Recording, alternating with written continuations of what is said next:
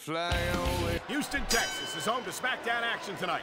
I'm Michael Cole here with Taz at ringside, and what a show we've got for you tonight. Absolutely, Cole. You know what? I've always wanted to say this.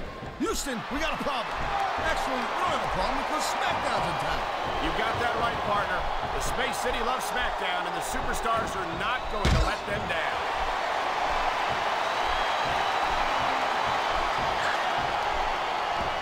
Watching these superstars go at it, and that is just about the last place you want a ring rope. Just about? I'll tell you what, if you could think of a worse one, I'd love to hear it.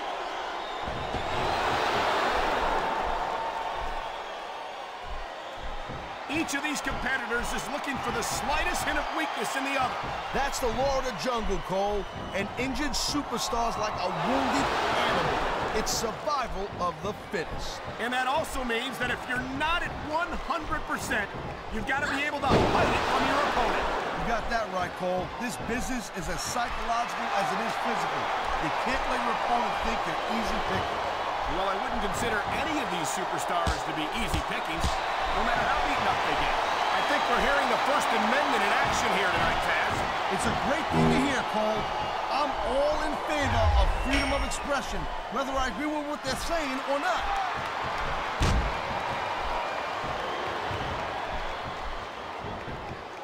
This is one heck of a match so far. It sure is, Taz. What do you think the highlight has been so far? That'll probably come a little bit later on in the match. When you decide to shut your yap for a few seconds, then I can enjoy it in peace. Well, excuse me for doing my job, partner. There's the submission hold. I've seen a lot of superstars tap out to this one, Cole. You and me both, partner, and we might be about to see another one right here.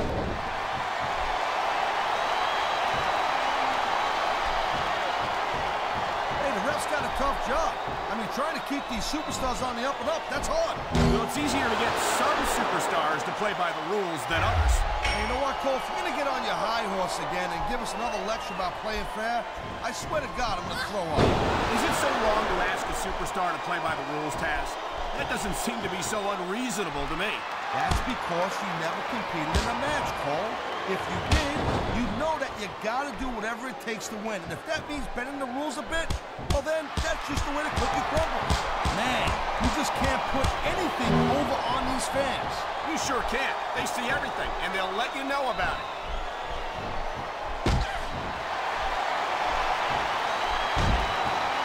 Candice might still be pretty inexperienced, but I gotta say, I'm impressed with her development so far. You gotta be kidding me. I don't think I've ever seen her win a match without cheating. Hey, Cole, you know what? You got enough disadvantages when it comes to picking up women. You don't need to be bad-mouthing them, too.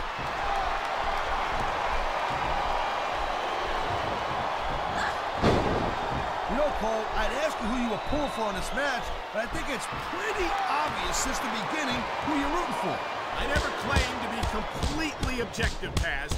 It's no secret I respect superstars who stick within the rules and show some sportsmanship in the ring. You gotta understand, Cole. I know it ain't exactly kosher, but you're putting your body on the line in there. You gotta do whatever it takes to protect yourself and pick up the win. Taz, you're talking about two different things. Going outside the rules in the name of self-defense is one thing, but cheating to steal a victory and enhance your own career is something completely different. Whoa!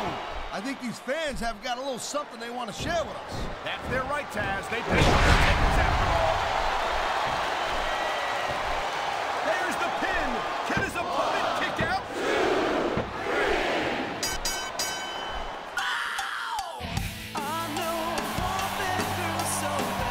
Here's your winner,